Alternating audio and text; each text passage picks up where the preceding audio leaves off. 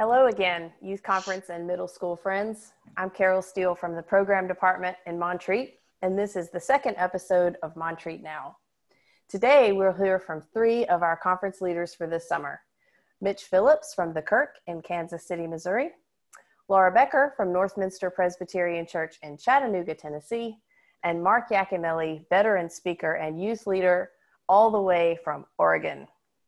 They're all part of our leadership lineup for weeks 5 and 6 of Youth Conference this summer, and we are delighted to welcome them to Montreat Now. I'm Mitch, as Carol said, and I'm from Kansas City, Missouri. I have twin boys that are 21. Oh, holy moly.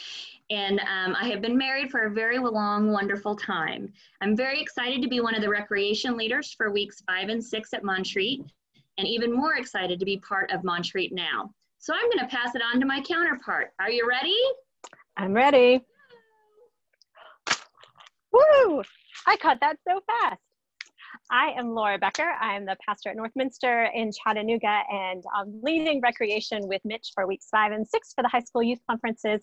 I have two daughters, 12 and 17, and I am excited to be with you here and look forward to being with you all this summer. And now I will pass it along to my dear friend, Mark. I dropped it.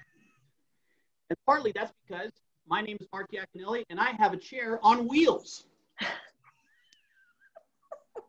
And that's just one of the exciting special effects you're going to see if you join us at camp this summer. Glad to be with everyone from the great Northwest. We're recording this the day before Maundy Thursday.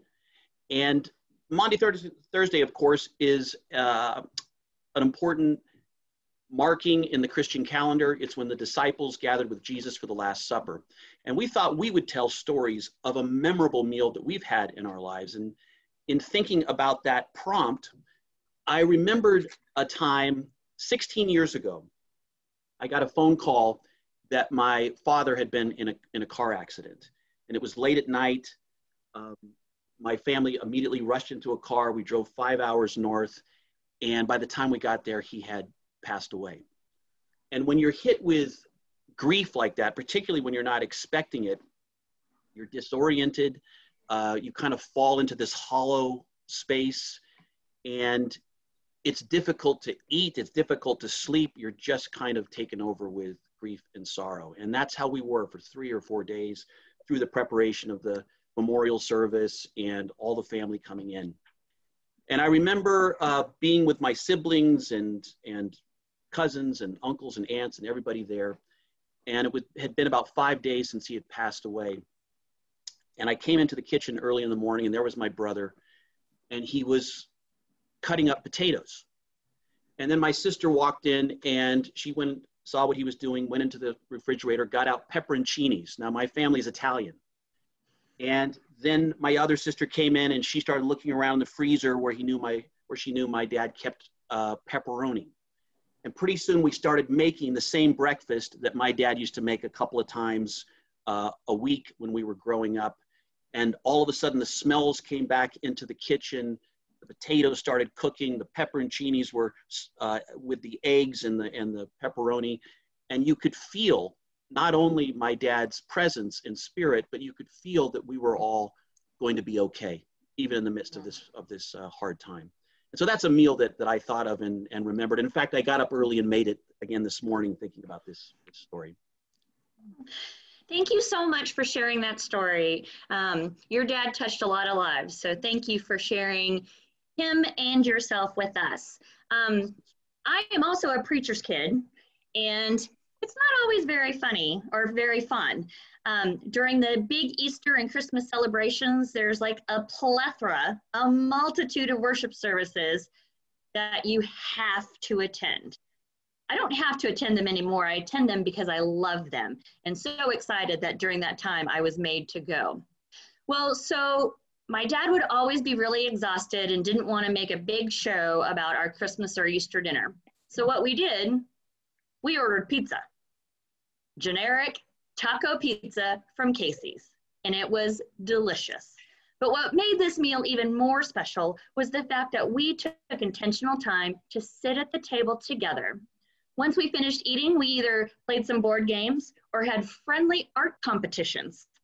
I always won. So that is one of my favorite meals. Just being together, being casual. We were probably still in our pajamas, resting from the big holiday, but I loved being together and then having more family fun afterwards. Oh, I love that. And I love hearing as a pastor now who takes her children to so many things at church events and wondering how they will feel about them as they are adults. That is lovely to hear, Mitch. And I think for me, because it's Holy Week, I've been thinking a lot about the Maundy Thursday communion service that we do at the church where I serve, because it is one of my favorites. And it is often one of the more memorable meals that I have shared. And I'm sad that our congregation can't be together for it this week. But the way that we do it, we begin with this meal around tables in kind of a separate room, not the sanctuary at our church. And we pray and we sing and we eat together. And some years we've had to pack in extra chairs to try to squeeze in everybody so that everybody can find a spot around the table. And as I was thinking about the warmth and the love of that community, it also reminded me that not every meal is like that. And I'm reminded of this letter that the Apostle Paul wrote to the church in Corinth. And the early Christians celebrated communion pretty differently than I would imagine most of us do in our churches typically. It wasn't tearing off a little piece of bread and dipping it in a cup or passing around plates or baskets of bread and taking little cups of juice. It was this big community meal, and everybody would come together and eat and drink and remember and celebrate the presence of the risen Christ with them. But in this particular case, in the church in Corinth, Paul had gotten word that maybe this great meal wasn't being made available to everyone. And some people were getting there immediately, and they were eating and drinking everything before some of the other people could even show up to get to the table.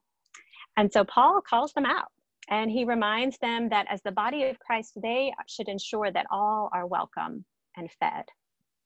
And it made me think about how during this odd time that we are in of pandemic and quarantine, that we've seen people hoarding things out of this sense of scarcity, trying to stockpile toilet paper and hand sanitizer and eggs and flour and milk. And it reminds me that fear can be very powerful in our lives. And the early Christians were no strangers to living in scary and uncertain times. But as Paul reminded them and us today, we are still connected in spite of our brokenness and our isolation. We're still connected to our youth groups and our church communities and our friends and our Montreat Youth Conference community that spans space and time.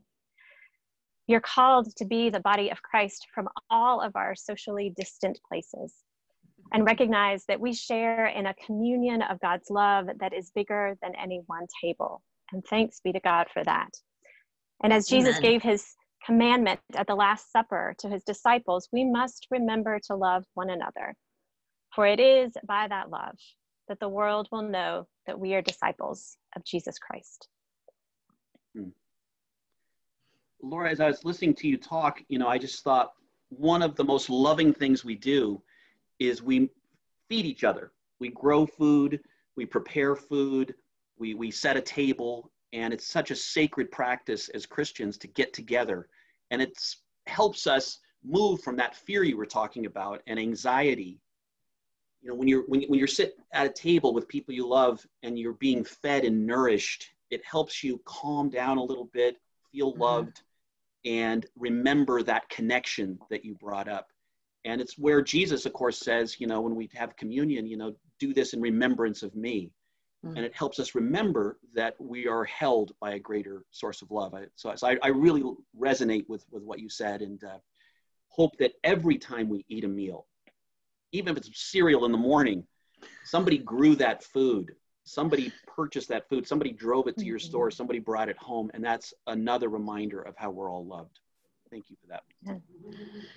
So you can see that meals are really important, not only in our own individual families, but as the body of Christ and in remembrance of Jesus Christ. So when you eat together, whether it be virtual eating together or in person together with the family that you are quarantined with, remember that you are loved, you are the body of Christ, and that we are all in this together. We are here for you, and God is here for us. And with that notion, we can't wait to be with you this summer during weeks and 5. And if we don't get to see you during weeks 5 and 6, whoops, did I say it wrong? Anyway, 5 and 6, we will be praying for you in the weeks that you will be attending at Montreat. So thank you for taking your time for being with us, and we'll be back with Montreat Now. And I just have really enjoyed getting to be with Michelle and Laura and Carol this morning. And so peace of Christ to all of you and to all those who are watching. I'm going to pass the piece right now. Thank you. And peace be with you. Wow. I tried. Anyway, peace of Christ be with you.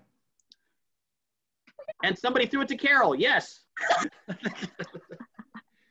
That was amazing. She caught it right before you threw it. I know. Technology is good. amazing. Thanks, y'all. What a team. Thank you so much for sharing God's word with us today. It's been good to be with you. And conferees, we'll see you again next week. And when we meet, we'll meet returning Youth Conference preacher Cece Armstrong and first-time Youth Conference music leader Tony McNeil. Please stay in touch with us on Instagram. We have loved seeing you post your Montreat memories. It's meant a lot to us. We're also grateful for all the calls and the emails, the notes, and the financial contributions that we've been getting and hearing from over the last week or so that have helped us to feel supported and loved in this time. Tomorrow, keep an eye out for Richard Dubos's weekly Montreat News check-in that you can find on our website. And God be with all of you until we meet again.